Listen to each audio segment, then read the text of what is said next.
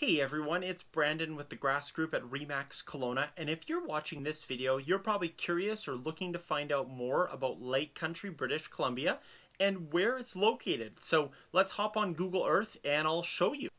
So as you can see, Lake Country is its own little community, smack dab right in the middle of Kelowna to the south and Vernon to the north. So it's right in the middle, basically 30 minutes one way or the other.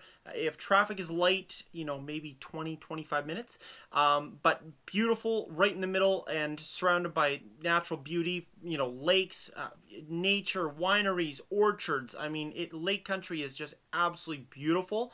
I'll be doing a video series on all about Lake Country and what you can expect with real estate, kinds of properties, what it's like living in Lake Country. I'll be doing a series here shortly, so stay tuned for that.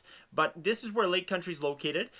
It's along Highway 97. So if you come in from, let's say, Vancouver, Lower Mainland on Highway 97 connector and follow that all the way off the Coquihalla and you follow it all the way along to get to Lake Country through Kelowna, you'll end up in Lake Country. So some perks of Lake Country is it's a little bit closer to the Albertans that travel here for summer. So it's a very hot area for Alberta people to purchase an investment property or a summertime residence, whether that be a condo, townhouse, or single family home. Obviously everyone's dream is to buy a home on the lake.